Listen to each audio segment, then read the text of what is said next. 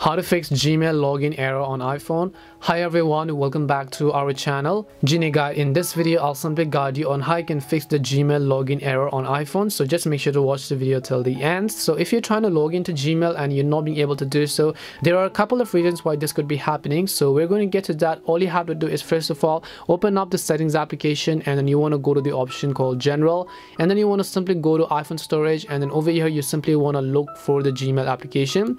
And all you have to do is, once you find Gmail, just tap on it and then make sure to offload the application.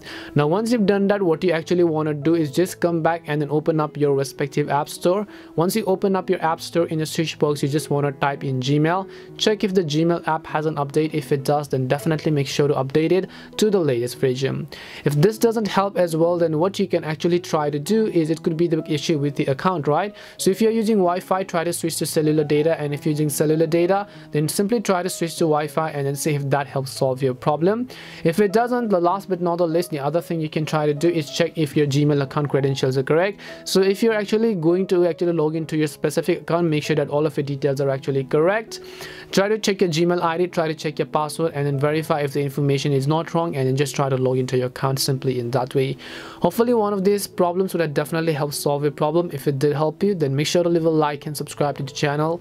If you have any more questions, then feel free to leave them down. Thank you very much for watching till the end, and see you in the next video.